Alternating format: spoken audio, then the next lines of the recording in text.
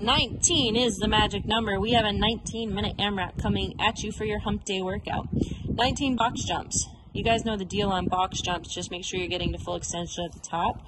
We are going to give you a modification if you don't have a box. Tarkin's going to use a plate to jump onto. If you don't have a plate, you don't even really need one. But I'm just looking for a squat jump, basically a big explosion on the top. Do a forward jump if you need to. 19 of those, followed by 19 tuck-ups. You're going to lay down.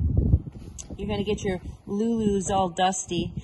You're going to reach out over your head and just tuck through and touch your heels for 19 reps. You're going to stand up. We're going to do 19 kettlebell swings. We're looking for an American swing, which is going to be all the way up overhead.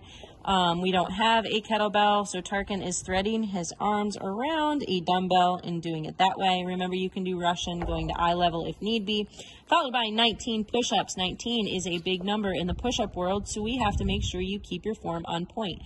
The entire body is moving down and moving up, not just his upper body. His entire body is moving down and up. Those are no bueno. No squirming, no worming.